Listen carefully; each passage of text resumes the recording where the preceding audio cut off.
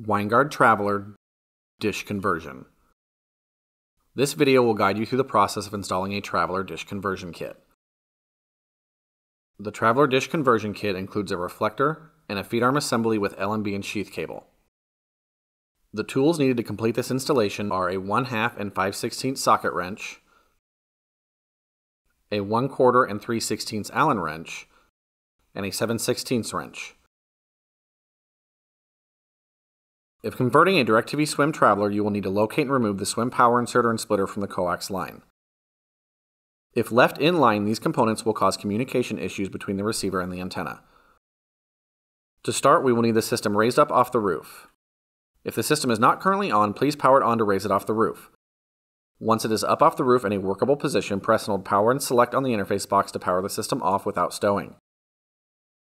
If your system is in the up position already, press and hold power and select on the interface box to power the box off. Now we can get on the roof with the tools and parts.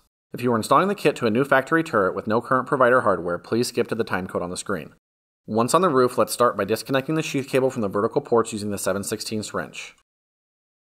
The number of cables will vary based on the original TRAV'LER model. Now remove the P-clip holding the cable to the elevation arm using the 5/16 socket. Using the 1/2-inch socket wrench, remove the nuts and bolts that secure the reflector in place, then remove the reflector and set it aside. Be careful to support the reflector when removing the last bolt. Depending on your version of TRAV'LER, you will have either a 4-bolt or 2-bolt style reflector. With the reflector removed, use the 1/2-inch socket wrench to remove the 4 bolts that secure the arm assembly in place, then set the arm assembly aside. Be sure to support the arm assembly when removing the last bolt. Use the 3/16 Allen wrench to remove the 4 screws holding the adapter plate in place, then set it aside. Take the dish adapter plate and flip it over. Note the post sticking out from the back of the plate. This post will set in the hole on the skew housing.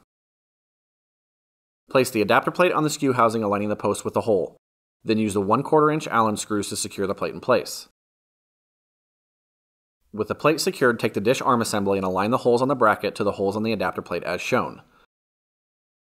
Now use the 3/16 Allen screws to attach the bracket to the adapter plate. We are now ready to install the reflector.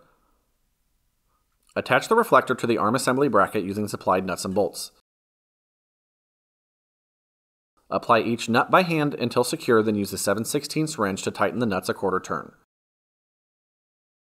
Locate the cable tie on the sheath cable and attach the P-clip to the right of the cable tie. Secure the P-clip to the elevation arm using the 5/16 screw. Attach the coax cables to ports A, B, and C. These can be connected in any order. If you have a D port, you will not connect to it. Instead, use the provided F cap on the D port. If connecting a hybrid LNB, connect the cable with the red-colored end of the C port and the other cable to the A port.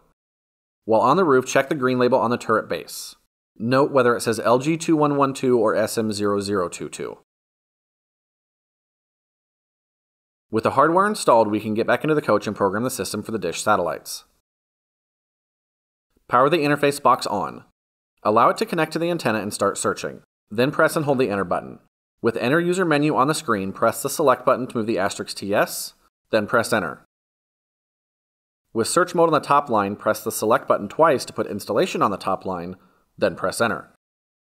When prompted for the install password, press Enter 4 times. With Select Antenna on the top line, press Enter. Use the Select button to put the asterisk on the correct mount type for your system.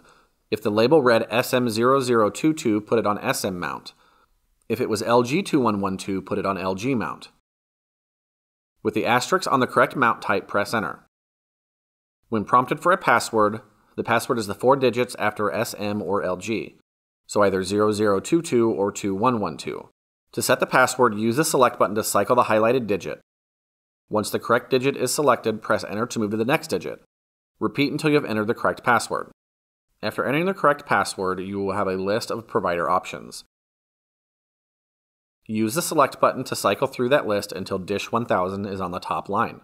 Then press Enter. It will ask yes or no. Press Select to move the *TS, then press Enter. It will indicate In Progress, then Success. Press Enter. Use the Select button to cycle through the available options until installation is on the top line. Then press Enter. With Select Antenna on the top line, press Select 8 times to put Exit on the top line. Then press Enter. You'll be prompted to power off. You can choose either Yes or No. Choosing Yes will power the system off. Choosing No will have the system search for the dish satellites. Use the Select button to choose your desired option, then press Enter. Congratulations, you have successfully converted your Traveler to receive the dish satellites. Remember that if you've converted a DirecTV Swim Traveler, you will need to remove the Swim power inserter and splitter from the coax line to prevent communication issues between the receiver and antenna.